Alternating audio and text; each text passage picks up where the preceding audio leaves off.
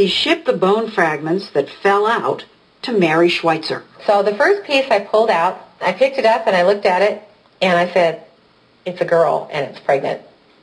That's the first time, as I understand it, that anyone had ever been able to identify gender in any dinosaur. Yes. Mary recognized a specific type of bone called medullary bone, which female birds produce when they're about to lay eggs. No one had ever found it before in a dinosaur. And she calls up and says, we have medullary bone. Oh, now this had to be thrilling. Yes, very exciting. And that wasn't all. What happened next happened by mistake. Mary put some fragments of the bone in acid to dissolve away the outermost layer of mineral. But the acid worked too fast, and all the mineral dissolved away. Being a fossil, there should have been nothing left. But there was, and it was elastic, like living tissue. This is the piece. No. She showed us videos she took under the microscope. That's really what happened? Yes. That's the dinosaur bone? Without mineral now. That's what was left. It looked like the soft tissue she would have expected to find if it had been modern bone. This was impossible. This bone was 68 million years old. So you see this, and you think, what? I didn't want to tell anybody. That you'd be ridiculed, right? And so I said to my technician, okay, do it again. I don't believe it. And yet, in sample after sample, they were there. Things that looked suspiciously like flexible, transparent blood vessels. She finally mustered the courage to tell Jack. She said she dissolved the bone away and there were blood vessels. And, I was like, shocked. How could that be? How could that be? That's right. The things Mary was finding inside dinosaur bones, look at that, blood vessels, and even what seemed to be intact cells, pose a radical challenge to the existing rules of science, that organic material can't possibly survive even 1,000,000 years, let alone 68 million. Mary, Jack, and their team published their B-Rex findings in a series of papers in the journal Science and were promptly attacked.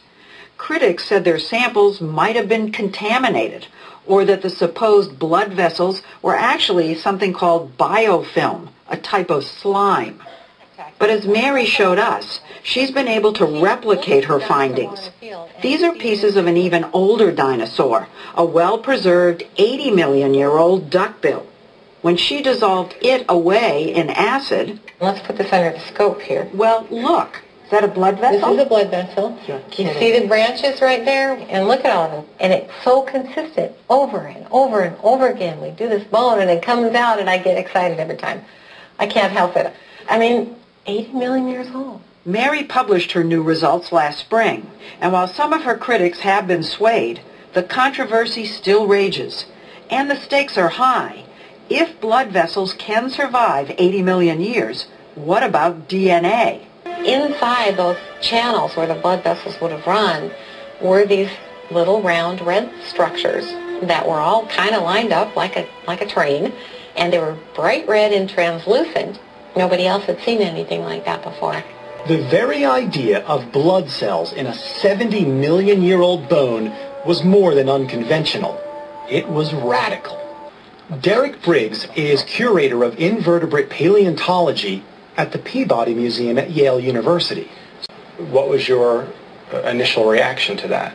Oh, I think the same reaction as everybody's, that this was totally improbable. She perhaps misinterpreted the evidence or was exaggerating the potential for what she was seeing.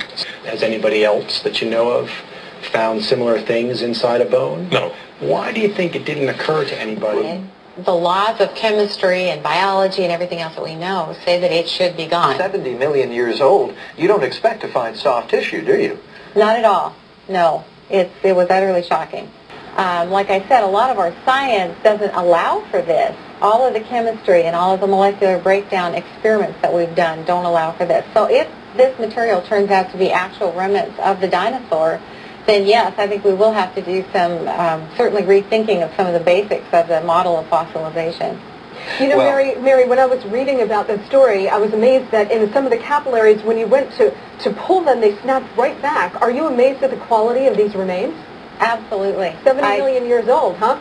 It just doesn't seem possible. But yes, you can actually take the vessels, and they do have internal components, and so you can take a probe and kind of squeeze those things out into solution, and the vessels are fine. It's just, I can't explain it, to be honest. Pose a radical challenge to the existing rules of science. Totally improbable. Can't possibly survive even 1,000,000 years.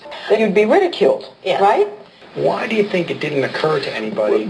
The laws of chemistry and biology and everything else that we know say that it should be gone. And it's so consistent over and over and over.